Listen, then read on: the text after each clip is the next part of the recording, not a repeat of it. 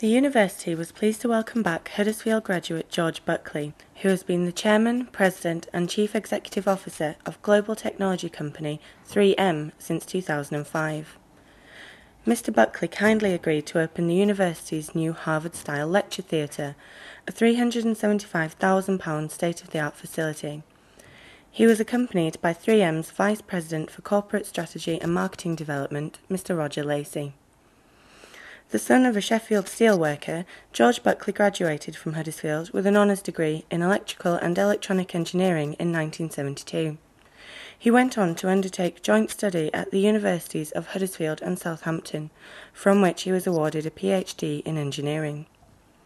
To inaugurate the new lecture theatre, the university invited Mr Buckley to give a lecture to an invited audience of local industrialists.